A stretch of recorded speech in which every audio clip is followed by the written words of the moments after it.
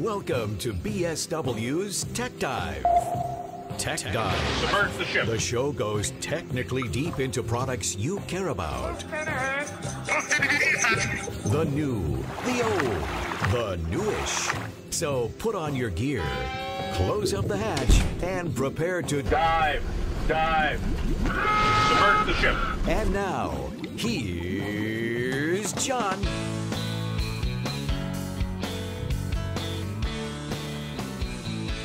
Hello again, it's BSW's Tech Dive, and I am John Lynch, Director of Business Development here at Broadcast Supply Worldwide and BSWUSA.com.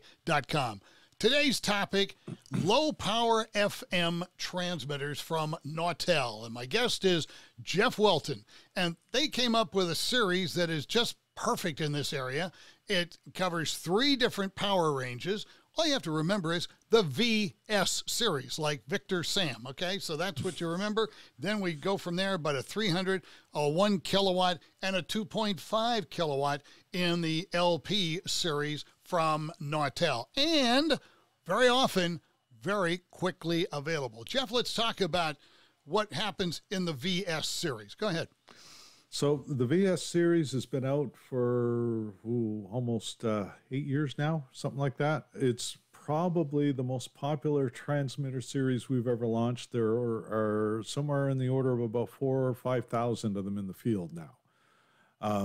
They've been a solid little box. The cool thing about them is that they're eminently portable. I mean, the VS 2.5, a 2.5 kilowatt transmitter capable of 2,800 watts that will do... Well, it'll do the full 2,800 watts, weighs 65 pounds, and can be rack mounted. You know, I mean, going back to the old days, you know, back when dinosaurs roamed the earth and I got into this industry. You mean when I was on the air? Yeah, right. Okay. Yeah. Transmitter that size was about the size of the desk I'm sitting behind and weighed probably about 10 times as much. Exactly. One big cabinet for a little 250 watts or something like that. So onward with good technology development. That's good. Okay. So that's cool. The other thing is that we kind of pioneered the philosophy of putting as many of the things that we used to use external boxes for. Things like RDS generation, SCA generators, stereo generators, processing. All that stuff is something that we can add as an option or as a standard feature in the VS, depending. I mean, processing is, I think, the one option. Everything else is built in. So it's got a very rudimentary automation system. Will it replace your singing and dancing? I was going to say Rivendell, but pick your automation system of choice. Not really, but if you need a backup, you can slam a USB stick with 100 MP3 files onto it, build a playlist in the transmitter itself, and put it on the air and have it running in a matter of no time at all. If you've got all that stuff pre-configured, you can set it up for hot backup.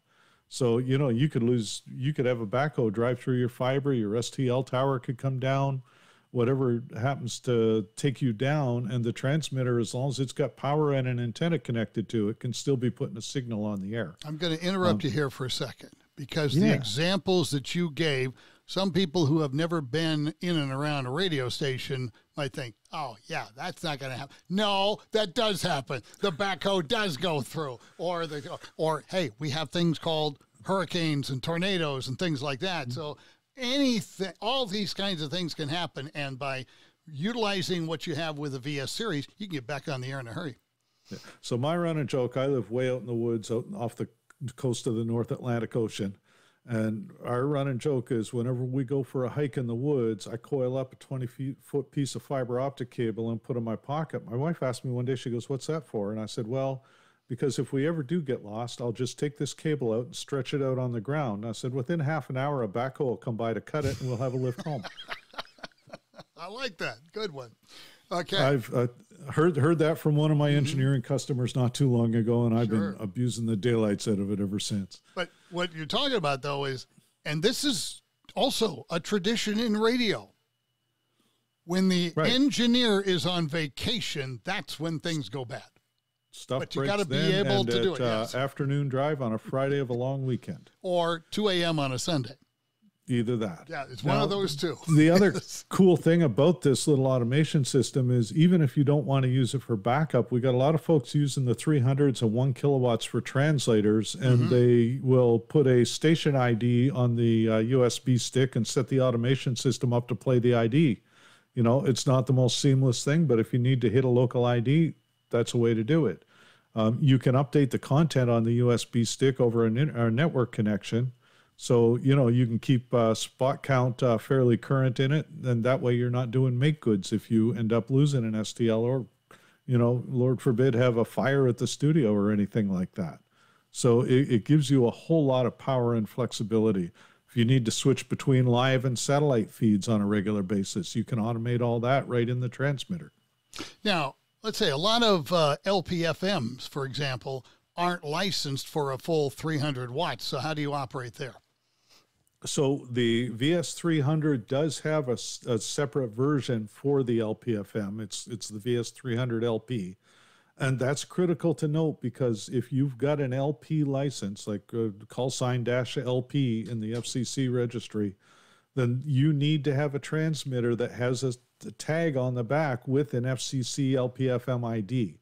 That tag needs to be physically mounted to the transmitter, and that's part of the LPFM requirement. If you don't have that, technically you're not legal.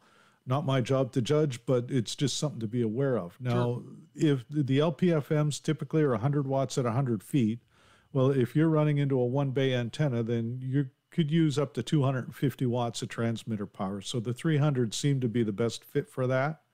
And that's the one that we do have LP certified. Absolutely. Now, if you've got a 2-bay, then yeah, you need about 150 watts, and the transmitter's got all kinds of headroom. And having headroom, is that a good thing or a not necessary thing? What is that? It's never a bad thing. No, as I said in one of our other sessions at one point, we build a lot of headroom into our boxes by design that a lot of other manufacturers don't. I'll give you an example. In the process of replacing another brand where the customer needs to hit 1,050 watts to get his ERP, his radiated power. Now, the other brand transmitter he's got will not go above 1,000. It's rated for 1,000. It makes 1,000. So it's doing what it's sold to do, but he needs 1,050. So RVS1, as an example, and I've got one on the air at my own station. Mine's been running 1,400 watts for the better part of 3.5 years. Oh, okay. So now I'll tell you right off that I've got all the excess headroom being used, and I probably should upgrade the transmitter to a bigger one. One would think you are using the whole thing. I mean, you're not just floorboarded; you're through the floor. Yeah. No, there's a dent in the floor with about the shape of my foot. It's still on, which is what the transmitter is supposed to be. Stay on. Since August 2016. There you go. Now, but this VS series fits a lot of FM uses because it also goes as high as 2.5K. And the 2.5 will run to 2,800 watts, and it will do it consistently all day long. So, and again, with some headroom built in, there's actually 3,000 watts worth of amplifier in that transmitter and 3,100 watts, closer to 4 kVA worth of power supplies. What about availability and lead time on the VS series? So the VS series are kind of unique. If you order them from us and it's not an emergency, we're going to tell you 2 weeks. Okay. If we're really slammed, which we were last week, then it might be 3, but they're pretty fast. If you're in an emergency situation, you got a CP going to expire, you're off the air, something like that, you give us a call. We stock them in Memphis. I can have one there the next morning. You give us a call, and then we'll call you. There you go.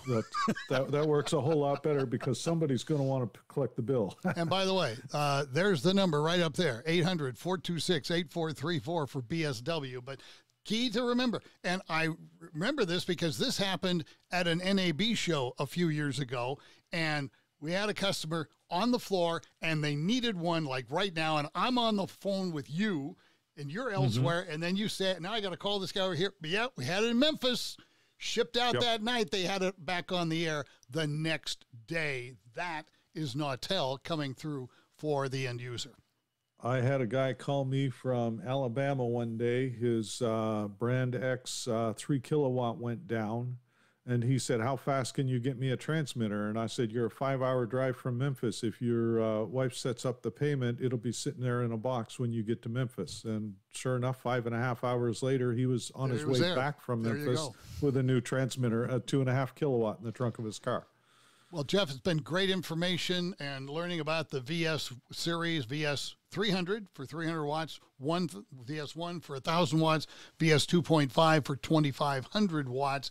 Readily available, or in an emergency, could be available on an emergency time schedule through bswusa.com. If you're in an emergency situation, though, save yourself some time. Don't go online. The number's right there, 800-426-8434. If you're off the air and you need something, you call us. We'll get a hold of Jeff and company at Nautel and get you taken care of right away through the spares that they keep in Memphis, Tennessee, which, by the way, happens to be the headquarters of one of the major shipping companies on the planet, so it gets out of there that night. So perfect. Jeff, thanks so much for joining us. Jeff Welton from Nautel, and thanks to you for joining us for another edition of BSW Tech Dive.